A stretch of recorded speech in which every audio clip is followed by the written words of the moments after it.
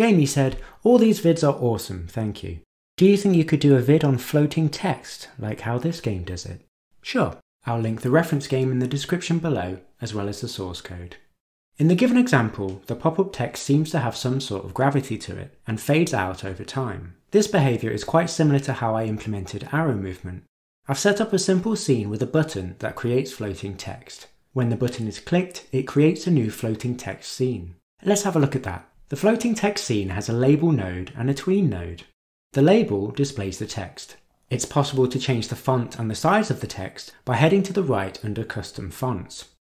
If you want to change the font, load your font file in the font data property. In this example, the font file extension is .otf. Another common extension is .ttf. Size and other options such as adding an outline are found in settings above. To see what the tween node does, we'll dive into the floating text script. We've set a reference onReady variable of the tween node. We've also got some variables that will affect the floating text position, as well as a setGet for setting and getting the text. The ready function is called as soon as the scene enters the scene tree. It's here we instruct our tween node to fade out and scale the scene.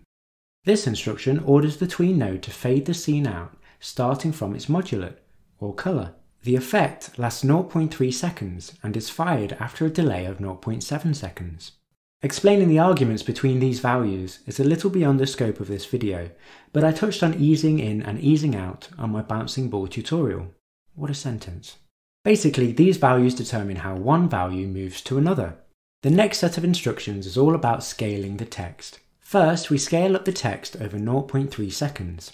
Note there's zero delay on this instruction, and so I've removed that argument. After 0.6 seconds, the text begins scaling down to a factor of 0.4. Finally, the tween is instructed to fire off the destroy method after 1 second has passed. This is after the floating text alpha is 0, and so is not visible. All of these instructions begin when the tween.start method is called. As you can see, the tween node is quite versatile. The only thing to manage now is the position.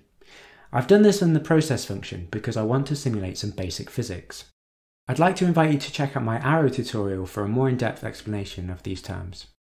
Let's take a look at what happens when a floating text is created. First, we instance the scene. We can then alter a few variables. Here, I've set the position to be in the center of the screen. I've also set a random starting velocity. And finally, I've set a random color, or modulate. This line creates a random integer between -5 and 5. I set the text, and if the amount is greater than 0, I've added a plus sign at the beginning, so that's consistent with the given example. All we need to do now is add it to the scene and we're done. Thanks for watching, I hope this video was helpful. Feel free to like or dislike the video, and if you have any other questions, please comment below. Cheers!